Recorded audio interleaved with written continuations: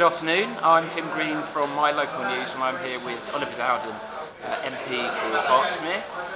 Oliver, congratulations on your promotion to Minister for Implementation this week. Thank you. You've only been Parliamentary Private Secretary for Defence since July. Yes. Was it a shame to leave that position?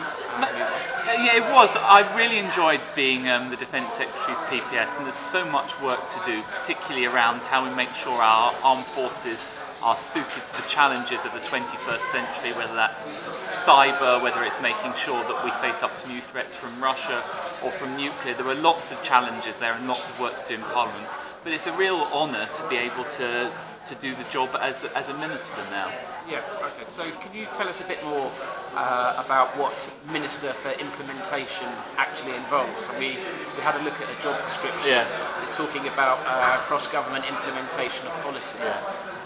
That may not mean a great deal to your average person in the street, so what does that involve? Well, the core role as the implementation minister is to take the promises that the government has made and make sure that those are delivered by working with different departments to make sure those happen. The things that matter to people, whether that's making sure that we reach our target of building 1 million new homes so that people have the security and stability of owning their own home, whether it's looking at something like our health service to make sure we deliver on the extra money that we've promised to make sure that goes to the right places. So it's taking those commitments and making sure they have a reality on the ground.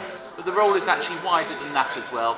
I'm also responsible for the machinery of government and reforms in the machinery of government, but that's making sure we spend government money wisely so we get the best value for money from the rent that we pay for all the government buildings, how we administer the IT systems, making sure we get those efficiencies, because the less we spend on central government machinery, the more we have to spend on the front line. Indeed.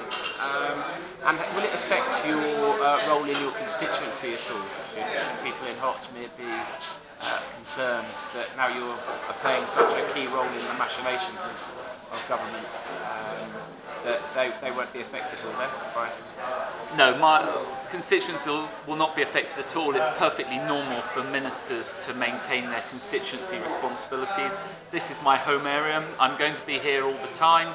I'll be continuing with my campaigning priorities. And actually I think it should be an advantage because the fact that I will have a seat in government itself means I should have a bigger influence on the things that matter to constituents. And just to slightly branch off into another area, about the prospects for Hertsmere over the next year. What do you see happening there? I mean, in Bushey, for example, you must have been very concerned to hear that the country club is to close. So that must be something you'll be looking closely at in the next few months. Yes, I mean, clearly the country club is owned by Hertsmere Borough Council. That is a responsibility of the council and the councillors. But as I always say to constituents, I want to be a strong voice and make sure that constituents' voices and concerns are heard.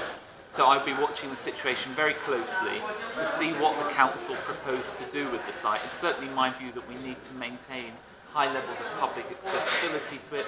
I think it's something that's very valuable to the community, but clearly the council has to make sure that the country club is financially viable. Yeah, sure. Okay. And any other issues at all that leap out at you for Hertsmere over the next 12 months? Well, the Oyster Card campaign continues. I know people in Hertsmere that live in Bournemouth already have oyster, but we have to get it to Radlett and Potter's Bar. It really gives you flexibility, particularly if you're not going into London every single day of the week and a season ticket's not suitable for you. I'm continuing my work in relation to local schools. I know there's been issues around the schools in primary schools in Potter's Bar, and then the ongoing need for a new school in Radlett and Bushey. I'm also taking a very close interest in other infrastructure issues. I know how worried people are about the pressure on local GPs. As more houses are being built, we've got to make sure that we have the infrastructure to go with it, whether that's the schools, the hospitals, and the other local services. Now, as an MP, I don't make the decision about those, but what I'm trying to do is to lobby those people that do make decisions, whether it's the local health authority whether it's the local, the county council, to make sure we have the investment going in alongside those new homes. Okay, so a busy and exciting year ahead then. Yes, looking forward to it very much. Okay, well thank you very much. Great, cheers, thank you.